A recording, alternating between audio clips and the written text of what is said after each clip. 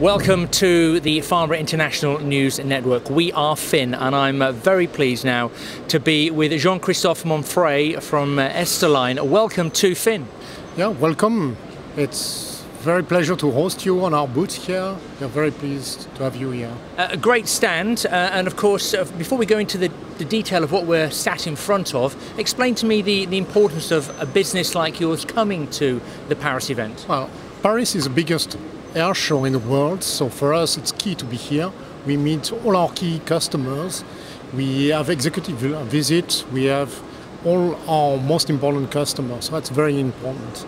We are also able to access to some new contracts, new opportunities, so that's why we are here. And important as well for you to showcase new products. What have you brought to the market for this year's event? So this year's event we have brought up our latest displays and control panels and such. So what you can see here is the displays we put on the COMAC C919 that just had his first flight very successfully. We are also showing some more rugged products that goes more on the defense market, on helicopters. We are showing our MFD 3068 that we are installing on multiple aircraft retrofit programs. We are also showing various new technologies. So on that new technology, touchscreen of course is pretty key on this, certainly using the Chinese COMAC C919. Explain to me some more of that. Well, touchscreen allows for a lot of advantages in the cockpit. I mean, people are used to use smartphones, tablets and such, and this technology is getting into the cockpit because it allows much more easy to use man-machine interface.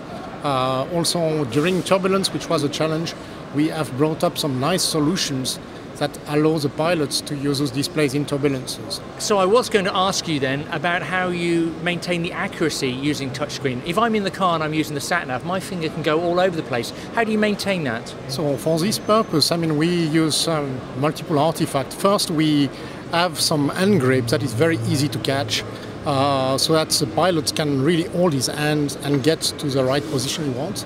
Plus, on top of that, we have projective capacity and force sensing technology, which allows the pilots to first get his hand, select where he wants to be, and then push hard to validate the function.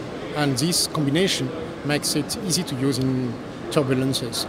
Thank you very much, Jean-Christophe. Of course, you get all our interviews online right now at wearefin.com.